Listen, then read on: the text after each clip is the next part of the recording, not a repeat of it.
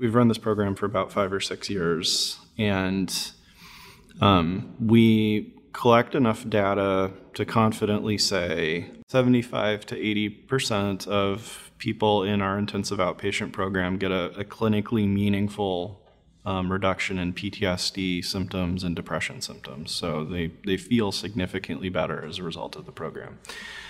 Rather than rest on our laurels and say, hey, this is pretty good, we have tried to focus on the 20% that don't seem to get benefit from it. And we have a couple things we're trying. I think one is to try to predict ahead of time who those people are.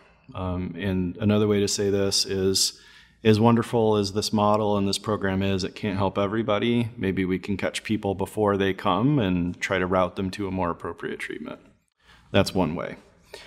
I think another way is that once people are here and it becomes apparent that they may not benefit, how do we pivot to add things that may result in a benefit by the end of the program? So one thing that we're trying, and actually we'll be starting in the next couple weeks, is we have a machine learning algorithm that can predict with good accuracy, with excellent accuracy, that by the end of the first week, we know who will benefit from the program and who won't. And so what we want to do is take the people who probably won't benefit from the program and then add transcranial magnetic stimulation to their treatments while they're here. This is a complex procedure. I have to admit I don't understand all of it.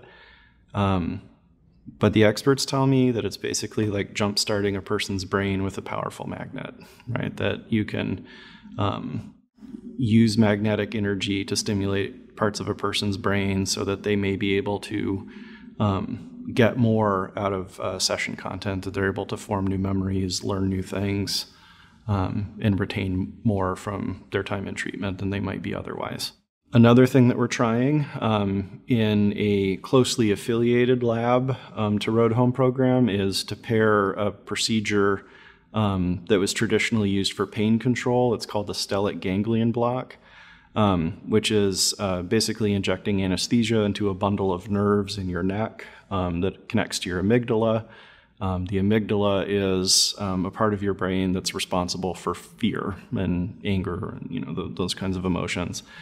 And what that does is basically turns that system down long enough that the theory is you should be able to more easily engage in detailed discussions of trauma and the more kind of frontal lobe kinds of therapy that we do, so that therapy then is enhanced because of the stellate ganglion block procedure.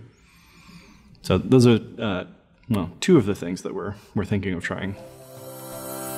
BrainLine is powered in part by Wounded Warrior Project to honor and empower post 9/11 injured service members, veterans, and their families.